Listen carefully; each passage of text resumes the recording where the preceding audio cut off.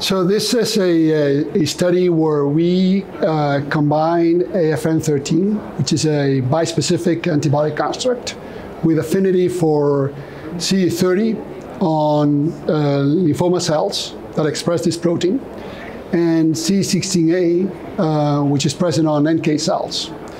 So we pre-complexed allogeneic core blood-derived NK cells with AFM13, and we infused them to patients with CD30-positive lymphomas that were dual refractory to Brentuximab vedotin and checkpoint inhibitors.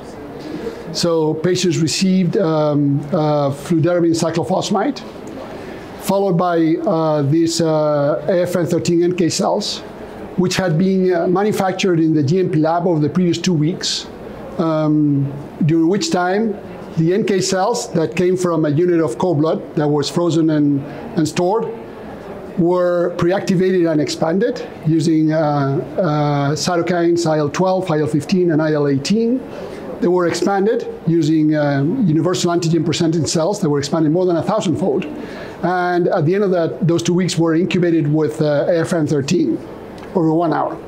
So patients received 3 days of lymphodepleting chemotherapy, and 2 days later, they received the AFM13 NK cell product. And then they received 3 weekly doses of AFM13 alone, intravenously.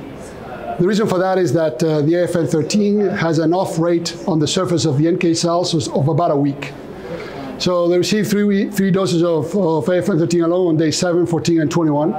Then they had an evaluation of response on day 28, and that was 1 cycle. So patients received 2 cycles at the beginning of the study, and then halfway through the study, we extended treatment to 4 cycles. This was a phase 1 trial where we identified the recommended phase 2 dose of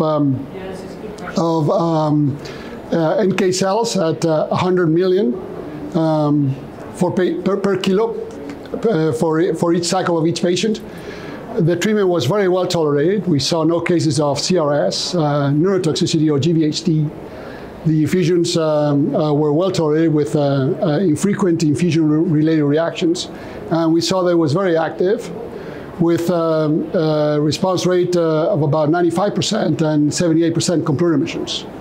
We saw that the NK cells were presented an activated phenotype, and they trafficked to tumor nodal sites.